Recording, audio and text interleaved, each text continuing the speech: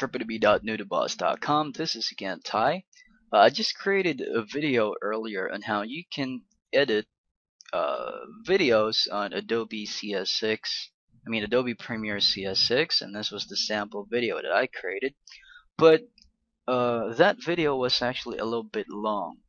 It's a basic editing on Adobe Premiere. I started off from creating watermarks, creating overlays, and editing audio. But I was thinking that there are people in there who knows how to edit already, but are having troubles a little bit in outputting the video for YouTube. So this video specifically, I'm assuming that you already created a video output file like this, and it's just ready for export.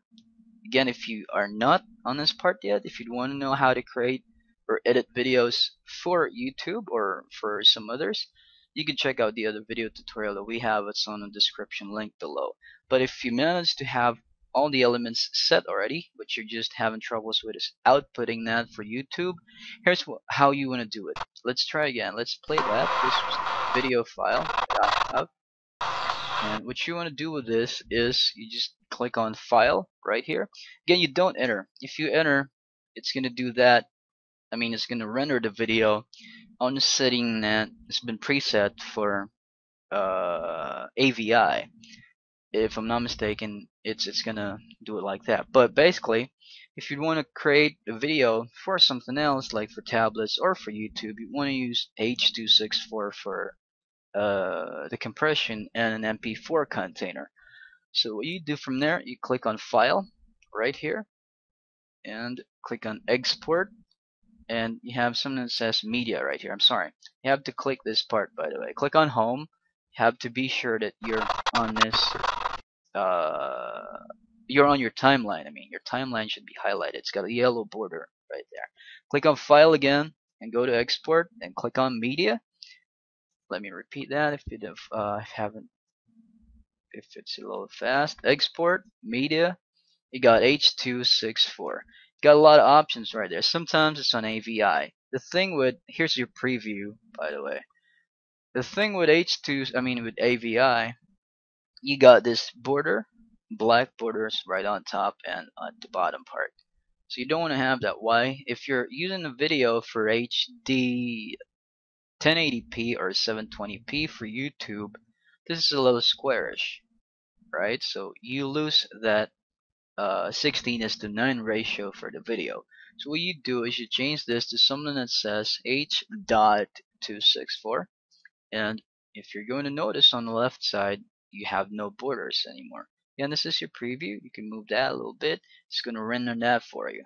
And if it's not moving, if it's a little bit laggy, you might want to add RAM or use a different computer with a faster system. Again, H.264 preset. You got options for Android devices, but again, you get a lot from here. What you just want to do is to output this for YouTube. So click on the arrow right here, then look for something that says, you got Vimeo if you want to upload that there. YouTube. The video was created using a 23.9 frame rate. So YouTube HD 720p 23.976. This is the settings for the video that I have in here.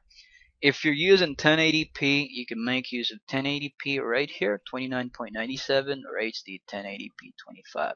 Again, this is 720p 23.9, so click on that, and it's going to preset everything for you. Be sure to export video is checked and export audio is checked, and check on that.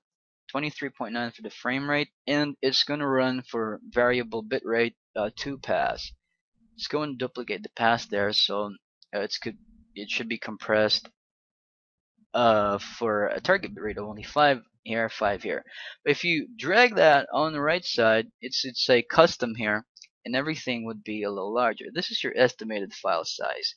It's going to be 7 MB. Alright, take a look at here. If you move that, if you move here, it's gonna change for the MB rate. And here would say custom. It's not for YouTube anymore, right? It's gonna be custom. The problem here sometimes is YouTube cannot play your file anymore. It cannot decompress that. If you would notice, there are videos on YouTube that wouldn't play at times, but they uploaded that. The uploader was able to play that on their PC, but when they upload that, that's going to be their problem. The reason I know that, because I started off like that. I've had videos uploaded running at 30 frames, and uh, for the reason that I would want all the pixel perfect for YouTube, I dragged everything here. So I did a little research and found out that I should make use of these settings right here. So I'm also sharing that to you. Again, Ace264, go back a little bit and go back to something that says YouTube. Here, 23 frames point something. Export right there at the bottom. Just click on that. Just go to encode your video and export that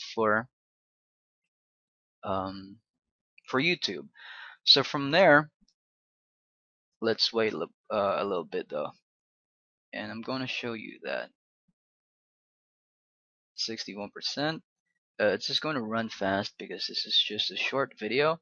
And again, if you have a better system, you have a faster processor and a lot of RAM, then everything would be very, very fast. So again, what you do is you save that so you don't want to lose your project.